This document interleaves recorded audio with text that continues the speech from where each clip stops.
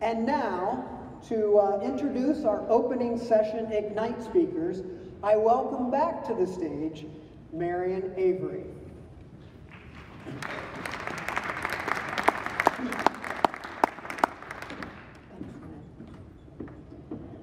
Welcome to the Ignite session. Yay! How many of you have never seen an Ignite session? Oh my goodness, you are in for a really wonderful treat. The Ignite session is an innovative kickoff that will inform, amaze, and inspire while entertaining you as well. You're in for just a delight. Our speakers have backgrounds in mathematics with impressive credentials, experiences, and accomplishments. Each speaker will give a 5-minute presentation using 20 PowerPoint slides that advance at a rate of 1 slide per 15 seconds. They're all as nervous as I am. They are amazing people. I have spoken with them. I only just met 2 of them officially tonight, but have communicated by email several times over the last year and a half or so. The others I've known for a while. They're just amazing people, and they're very varied, so I think you're really going to enjoy them. So I'm going to introduce each speaker before they come up, and when they finish, I'll come back and introduce the next speaker for you. Our first speaker is Michael Steele. Oh, and I forgot to tell you that I asked them for some unusual tidbits to introduce them with. So Michael Steele is an associate professor of mathematics education and chairperson of the Department of Curriculum and Instruction at the University of Wisconsin-Milwaukee. He is a former middle and high school mathematics and science teacher from Maryland. When he is not working with teachers, you are likely to find him in his garage brewing some of the finest beer in all of Wisconsin, or gallivanting around town in a tuxedo, moonlighting as a musician. Please welcome Michael Steele.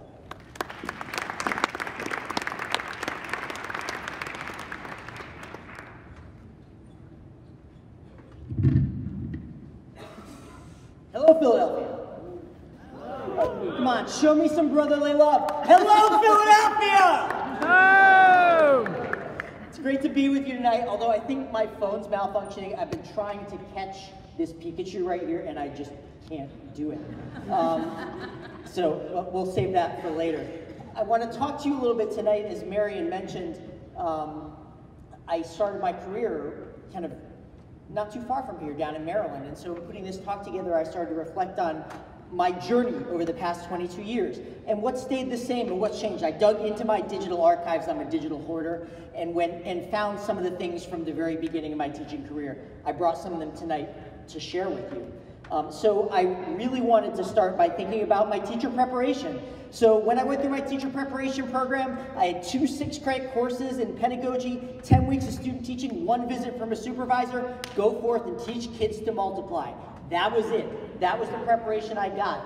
And now I think about what I do with my own teacher preparation students. They're out in the field for a year in 2 different classrooms, me visiting, supervisor visiting, meaningful state and national assessments, thinking about student learning in really, really important ways. My classroom then, this is not an exact picture, but it was pretty darn close, I'll tell you. Those desks in rows with the unmovable desks and chairs with them, stuff on the walls, but nothing that changed. Let me show you where I teach right now with my methods course.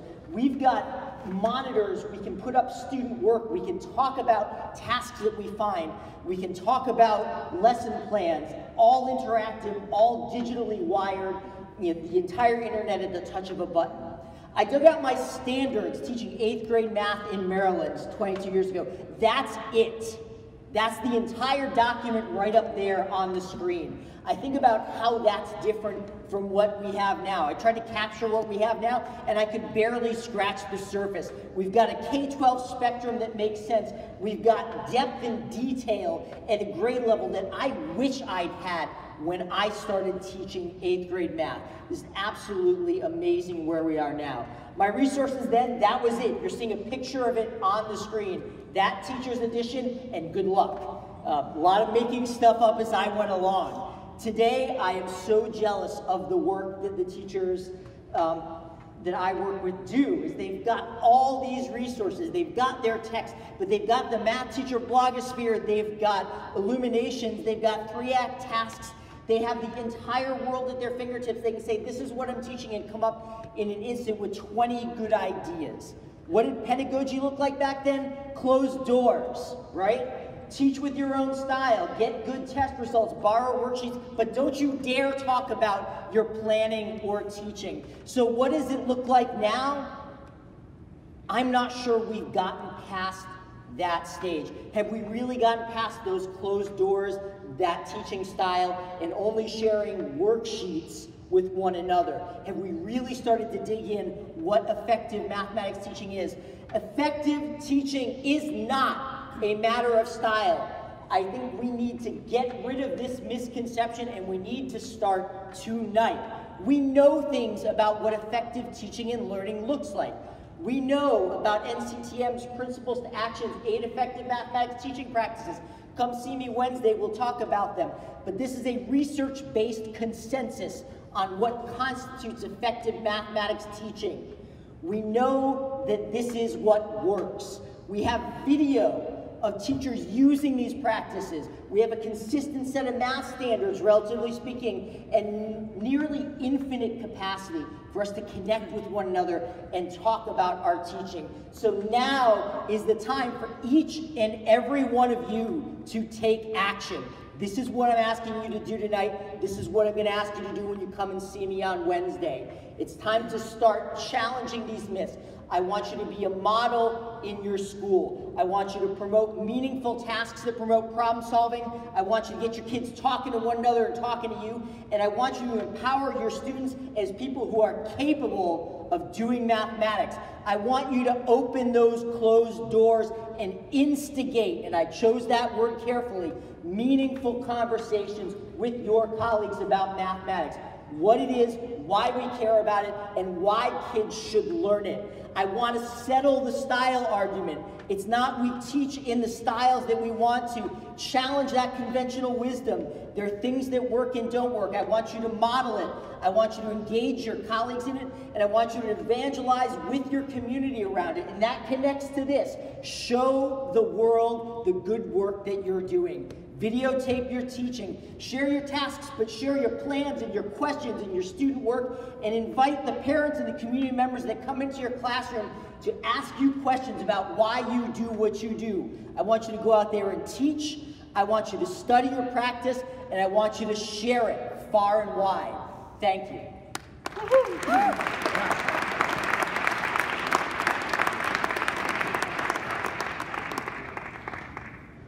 Chike Akua is from Atlanta, Georgia, and is the governor of the Teacher Transformation Institute, which provides culturally relevant professional development with effective instructional strategies to increase student achievement. He is a former Teacher of the Year, author of 10 books, and producer of 10 educational DVDs. And last Monday, he successfully defended his dissertation. Yay!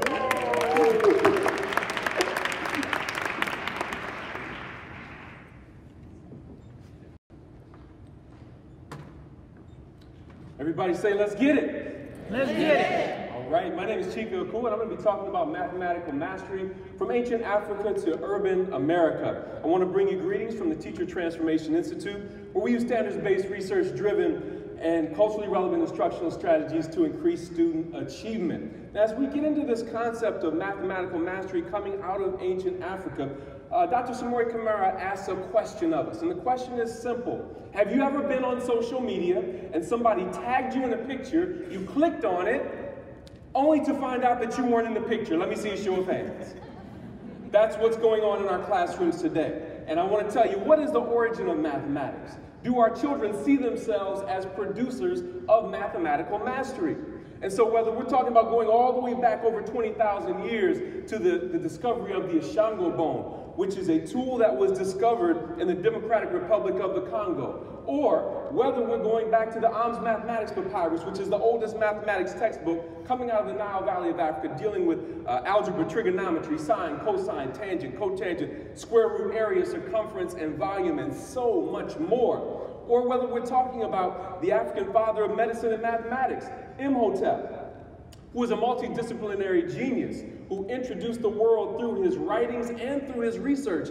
These are resources that our children have no idea about, and they don't see themselves in the picture of mathematical mastery. I travel all over the world doing primary research, pulling together the pieces of this puzzle to show our children a picture of themselves that they oftentimes don't find in today's public schools. But today and tomorrow in my presentation, we're going to be dispelling the myths. Myths like the Great Pyramids were built by aliens. Come on, how many of y'all have heard that before, right?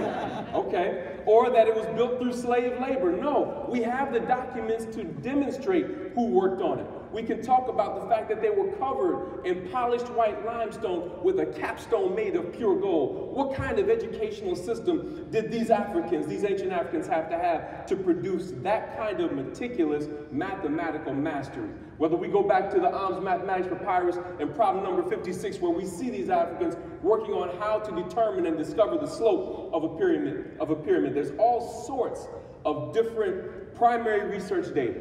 We can also look at the majesty of the Moors and the African influence in early Europe and the way that these Africans lifted Europe out of the Dark Ages with their science, technology, engineering, and mathematical mastery.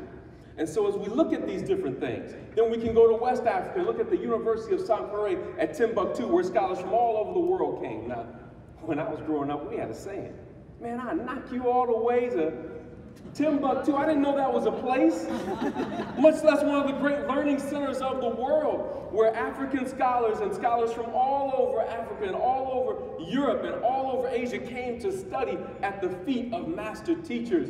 And there are thousands, hundreds of thousands of these manuscripts that are still in existence.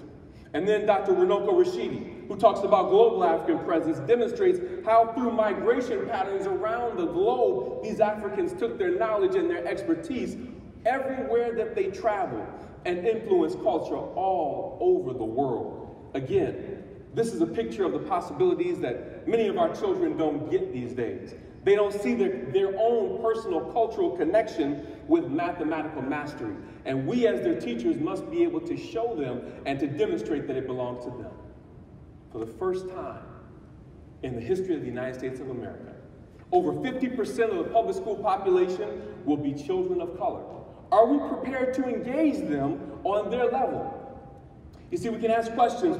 Was there a time when African people led the world in mathematical mastery, scientific innovation, literary production, and wealth creation? We can examine these questions, but are we prepared to engage the children on their level when in fact they now are the ones that are the majority of the public school population? And we understand that when we can relate to them in this way, they will be much more receptive to what we have to teach. As I mentioned, I travel all over the world in search of these and other gems that I'm prepared to share with you tomorrow. And I look forward to sharing those with you tomorrow. And I believe, as educators, we can change the world if we are first willing to change ourselves. My name is Chike Akua, that's my story, and I'm sticking with it. Thank you.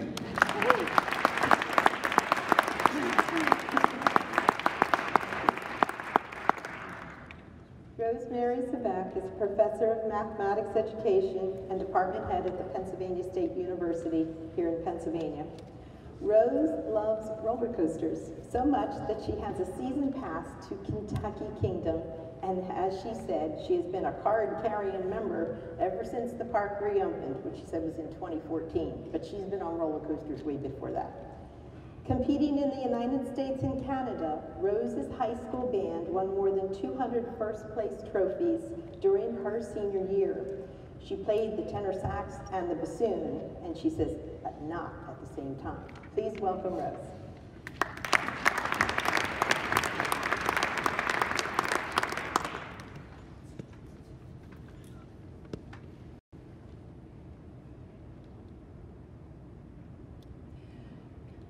Good afternoon, everyone. I know you're here for the same reason I am, and that's because you're passionate about teaching mathematics.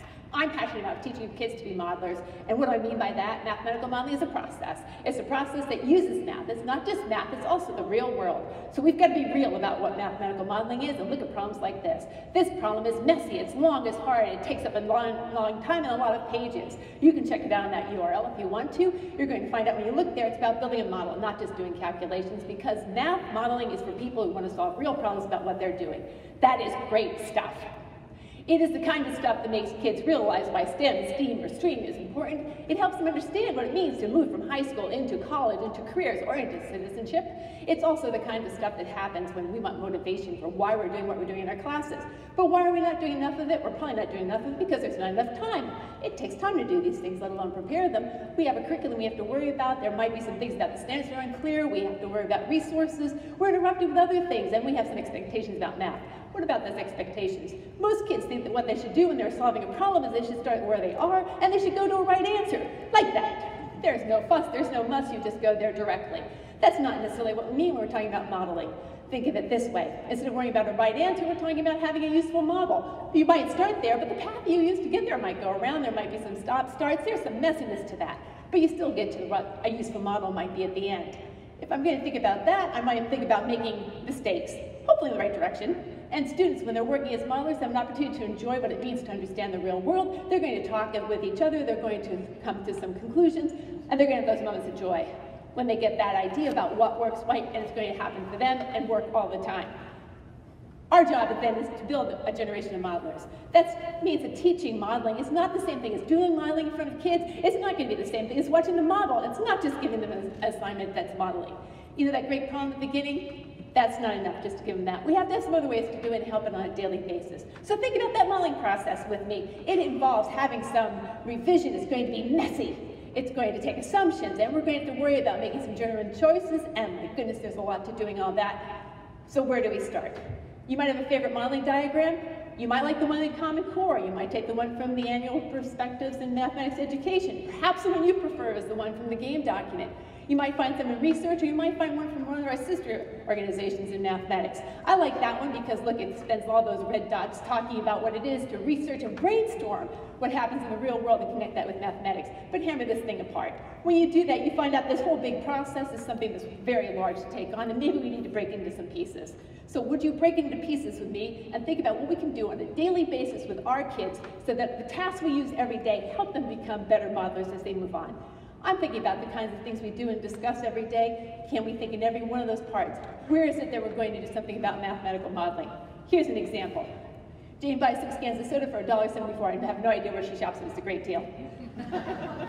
Think about it. What happens if you can buy 10 cans? Not the 1 or the 24. Those are too easy. When we think about that particular question, we might find it in proportional reasoning. We might find it in a linear equations chapter. Check it out. We can come up with a line. We find the graph. That looks beautiful. We get the point. We think we're done. At that moment is when we can introduce more modeling into our schools and say, wait a second. Look at that line. Is it really a good graph? Where does it fall short? What are the things we want to do? Particularly what happens if we look at that thing and we want to talk about selling not 1, not 24, but 10 cans of soda, and what would that thing cost? If you think about the way we have soda, the cans are whole. We don't get a third of a can. In that case, we have to think about introducing the idea of what a domain might be that consists of all the natural numbers. In that case, we're still going to have that little green point. Do you see it there? That's still the 10. I think it's still $2.90. Looks good, but we've introduced something new. We've given kids a way of thinking about math in the real world. How about this one? We really buy soda in those 6-packs. They're not going to let you throw 2 cans of soda on the shelf and walk out with only 10 of them. They're going to worry about what that is, and they're going to charge you $3.48 for that privilege. When we introduce those things, we're going to be doing things that help our students connect the math they're doing, the things we're asking them to learn, and put that together in a different perspective with the things that they need to do in their everyday life and in their careers and in thinking about math in the future. We need some tools for doing this. I want to share with you on Wednesday some tools for doing that. There are 3 kinds of tools I have in mind. The first is, let's take this big messy process, divide it into little pieces, and come up with those things that we can insert in our lessons on a regular basis that will help kids become better modelers. We'll have criteria for what modeling tasks are, and we're going to think about running from a math problem to a modeling problem, including applications. I want you to come with me and embrace the modeling moments here in Philadelphia and in your class. And there's one more thing. I want you to know that your students recognize that you are a model teacher. Thank you for being here.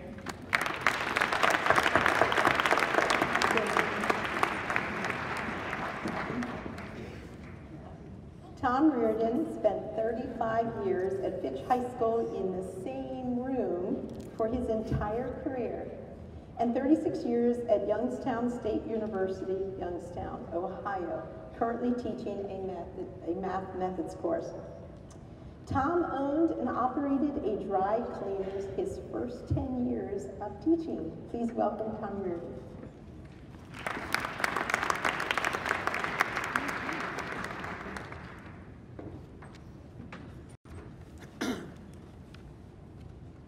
Before I get started, I have to tell you, I can't talk that fast. I didn't know that was one of the requirements. Is that one of the requirements?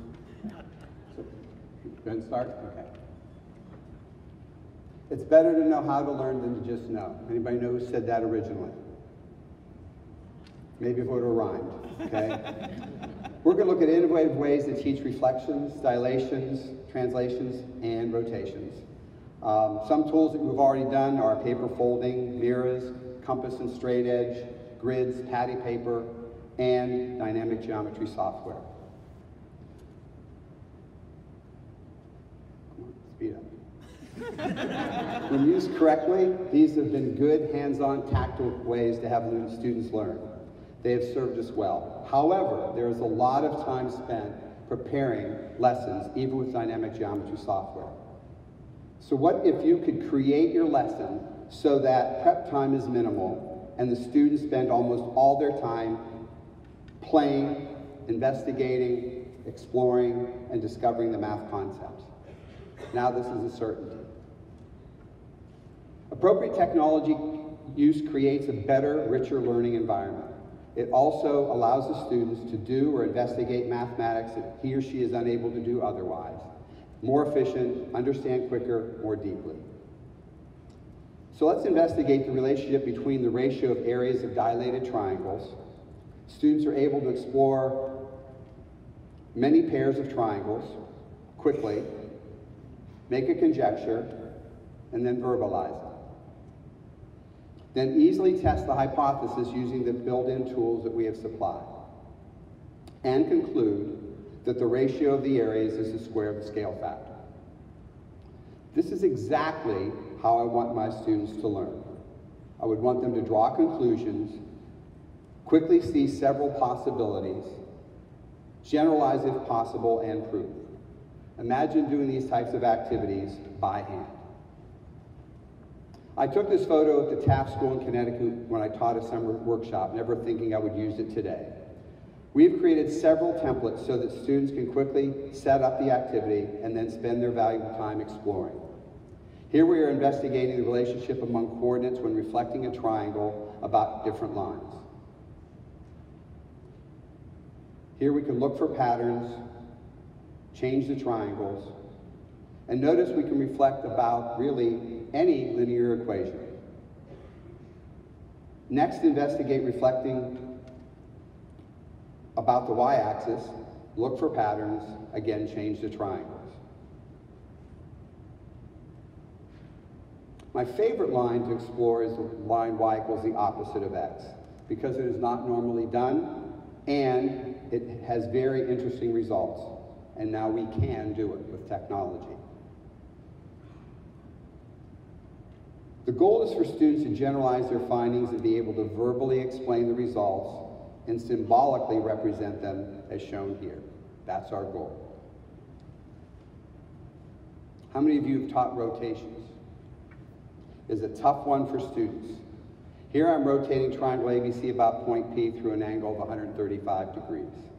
And when I ask my students, how would you do this by hand? They all say they have no idea. It's magic. So we put in some tools to help students visualize better. See the eyebrow button at the bottom?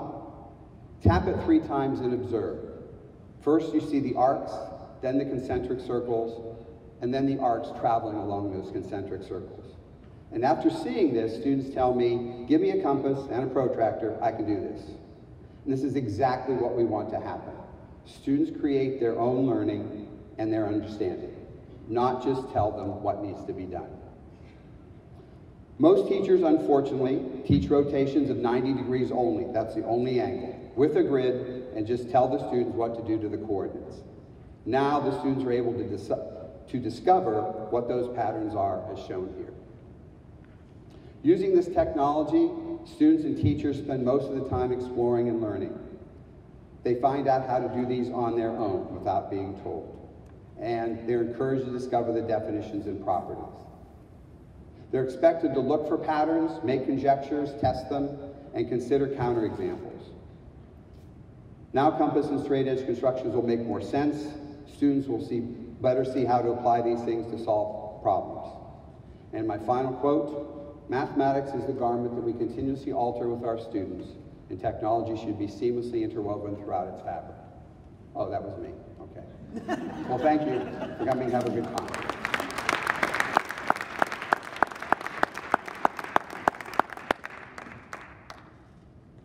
Sara Delano Moore is an educational consultant from Kent, Ohio. Sara is a cat person. She drives about 3,000 miles per year and received her master's degree in general linguistics and comparative philology. I had to look that up. How many of you know what philology is? It is the study of literary texts and of written records, the establishment of their authenticity and their original form, and the determination of their meaning, especially historically and comparatively. I thought that was pretty neat. Sara is a knitter and a quilter. She having learned to knit when she was a child and learning to quilt as an adult. And Sara told me that these hobbies help to keep her sane. Please welcome Sara.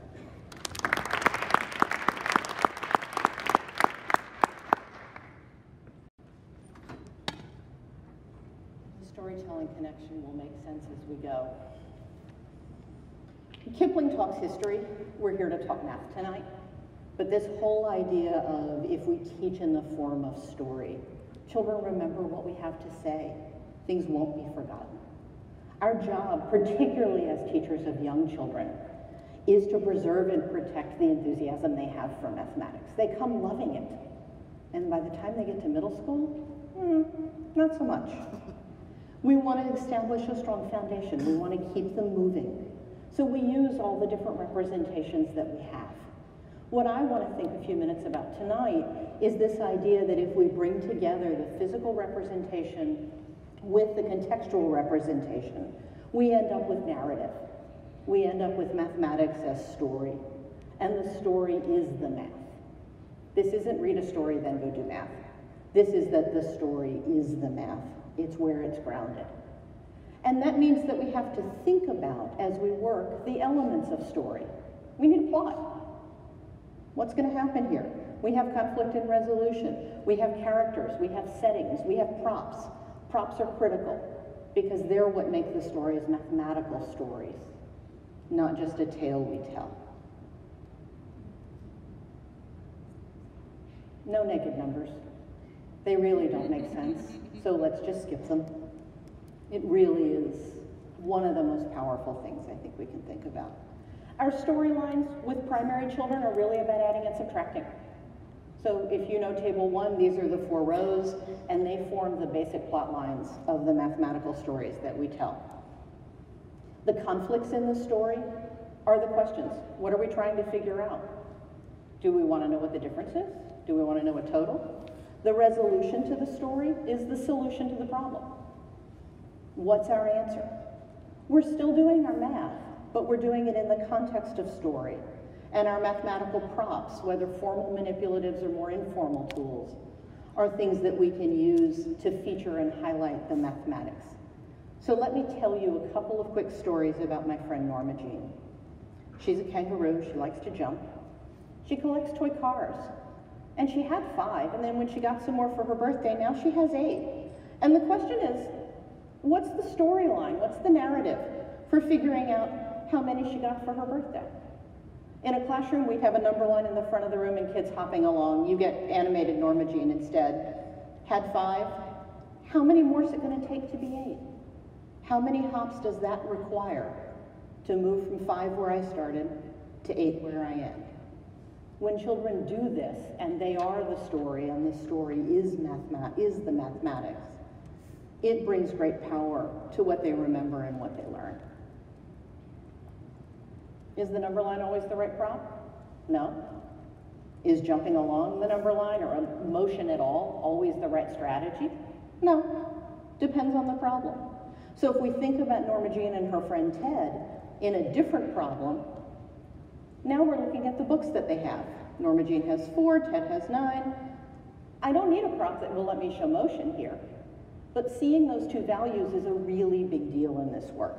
So I want to choose a model that will let me do that.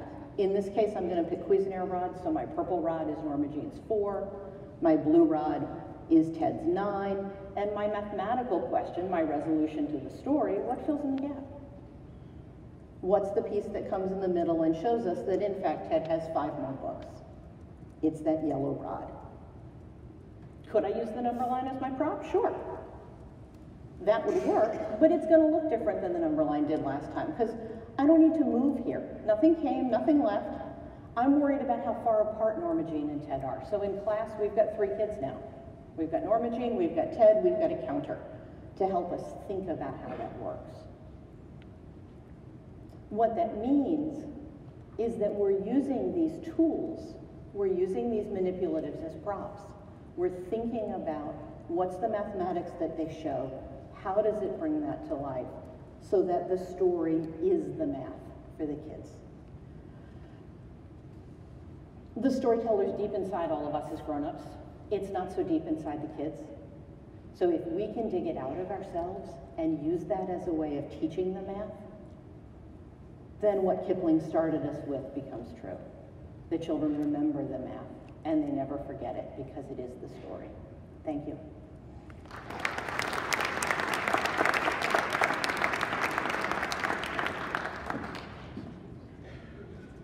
Jimmie Davis Jr. was a high school mathematics teacher before returning to school to earn his engineering degree, and currently serves as president of STEM Florida Incorporated. I happen to know that he has more than 2 degrees, by the way. Jimmie is a backyard gardener with an orchard of more than 100 different varieties of figs. Also in his garden are blackberries, blueberries, lemons, oranges, satsumas, grapes, guava, kiwi, mulberries, pawpaw, peaches, pears, persimmons, pineapples, plums, pomegranates, raspberries, and strawberries. Now, I don't know about any of you, but that makes me pretty hungry for a fruit salad. According to the Morehouse College Media Guide, Jimmie is the all-time record holder for career passing yards and most touchdown passes in a game, a season, and a career. Please welcome Jimmie.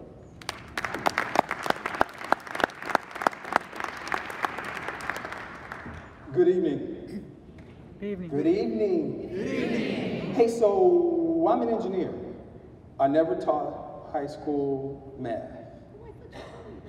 No, didn't tell you that. I'm a practicing engineer, and I'm here.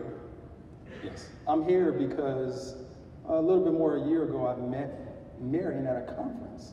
And it was the last time I was in Philadelphia, and I was in Lancaster, PA, and I spoke, and I wasn't sure if I was in the right place because I was talking to a whole bunch of teachers, and I'm an engineer.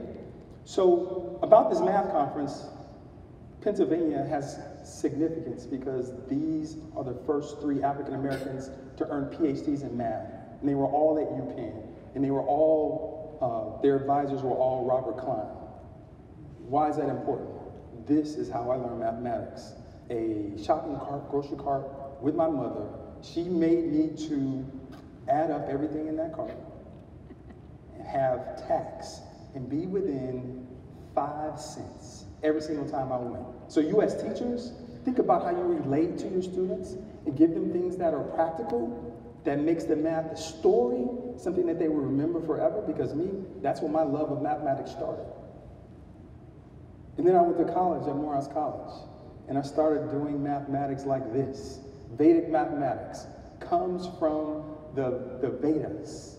It's ancient Hindu text. So I know you know this math, right? 25 squared, 625. You see patterns. You recognize those patterns. This was my very first research project in college, and I just fell in love all over again with math. Math is my first wife.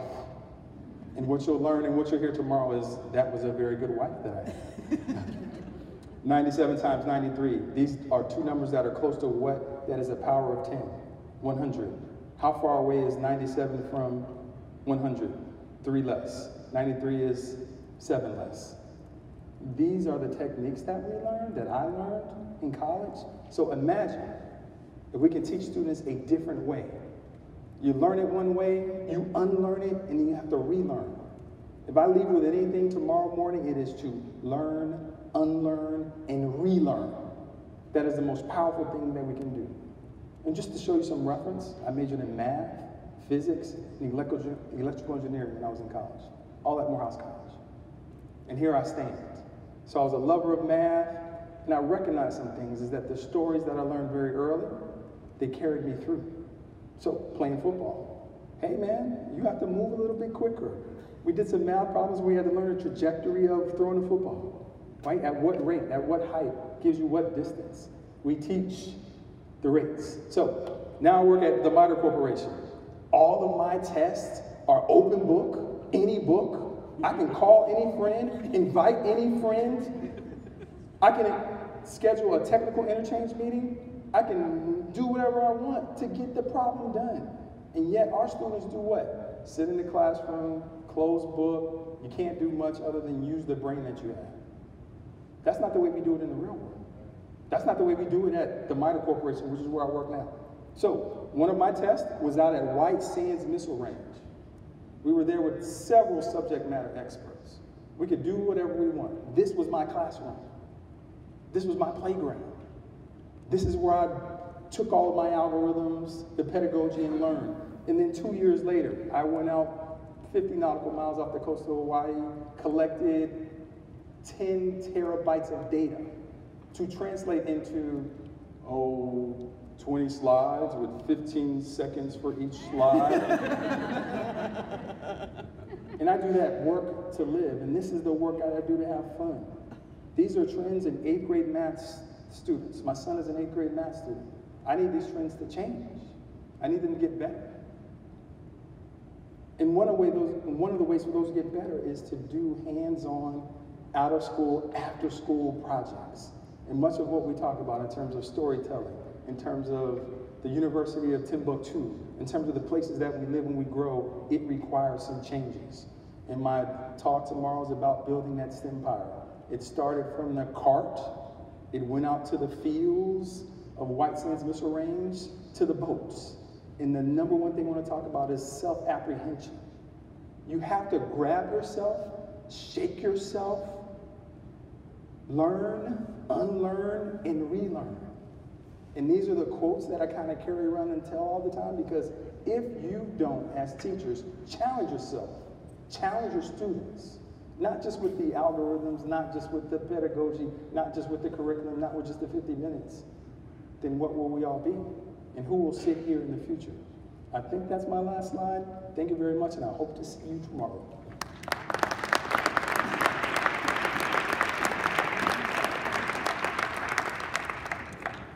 Well, we all know that Matt Larson is our current NCTM president.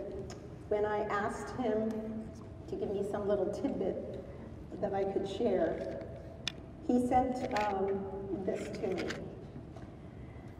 Matt says people often ask him if he has lived in Nebraska his whole life. He says that nearly everyone that lives there has.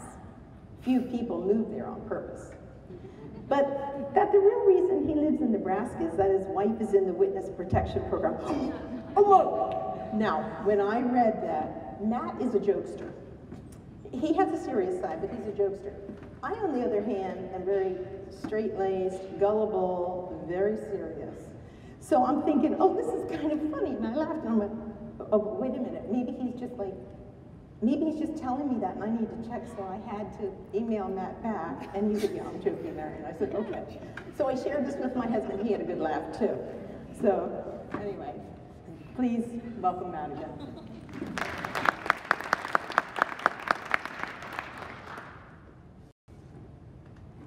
Imagine, if you will, that contentious, standing room only parent meeting on your new math program. I was in just such a room a year ago. The meeting ended, I went away feeling beat up, and I asked myself one question: why? Everyone in the room wanted exactly the same thing. We wanted our students to be successful in mathematics, and the changes we had made to our math program were producing the best scores ever on the state test. Part of the problem is that we live in the shadow of the instructional stereotypes first established in the 18th century. The first U.S. math book established the teaching process as state a rule, work an example, have kids practice the rule. In 1821, a different instructional approach was offered. The inductive method encouraged students to work through a series of examples using concrete materials so they would discover and understand the rules. So within the first 50 years of the founding of the country, the great debate was established. Should kids learn facts, rules, and procedures, or concepts with understanding, and how should that math be taught? The history of the United States in mathematics education is a 200-year pendulum swing between these poles. In the 1950s and 60s, we tried new math. The goal was for students to understand the structure of mathematics, to develop the habits of minds of mathematicians. We all know new math didn't last, and the country went back to the basics. In 1989, NCTM kicked off the standards-based reform effort. By the late 90s, those standards were receiving criticism. Much of the criticism then is the same as it is now with respect to the Common Core. Parents expected teachers to tell, educators encouraged students to think. In 2010, the Common Core standards are released, and there's great enthusiasm that finally the pendulum swings and mathematics education might stop. Those initially well-received standards are now under attack from both the right and the left. Why all the controversy? Usually it's misinformation. Some think the standards are a federal conspiracy. Some confuse the standards with assessment. Others confuse the standards with curriculum or instruction. And now all this misinformation spreads virally through social media. Famous posts that went viral include using the number line to understand subtraction or the 10 frame to develop number sense. But in both cases, the objectors confused an instructional strategy with a mathematical standard. One of our challenges is that teaching is a cultural activity, and nearly every adult in the United States has been through math for 1,500 hours. And this creates a powerful cultural expectation for what they want to see in the mathematics classroom. But we did not all grow up watching a doctor work for 180 days a year for 13 years. So we trust the professional expertise of our doctor. And when she offers us the most recent research-informed treatment protocol, we don't push back and say, treat me with leeches instead. The research on effective teaching and learning is well known. And it's summarized in NCTM's publication, Principles to Actions, which offers 6 principles of highly effective math programs.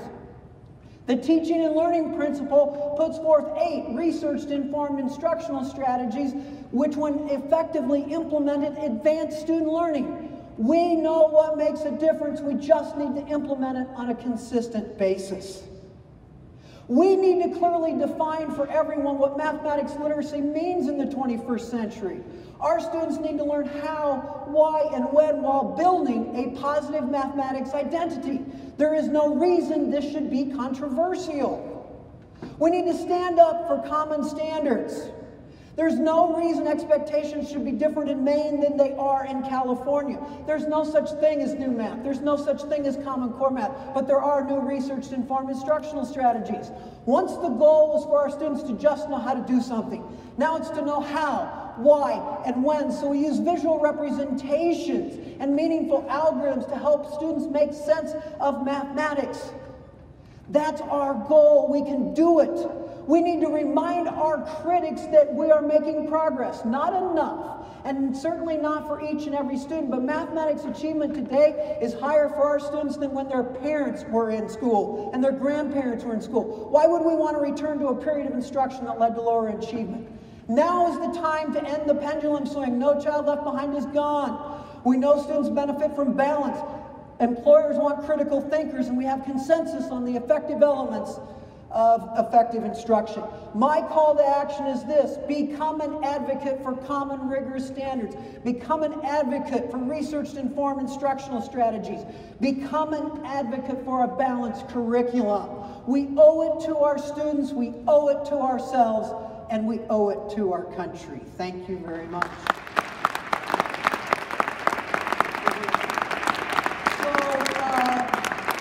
I want to thank all of the speakers tonight. A terrific job. Let's give them another round of applause. I want to thank Marian for once again serving as program chair. A lot more work than anybody knows unless you've been a program chair. I want to thank you for being the MC tonight. Much appreciated. That officially concludes this evening's opening session. I want you to enjoy the evening, enjoy Philadelphia, enjoy the conference, and we will see you all in April in San Antonio. Have a great evening. Thank you very much.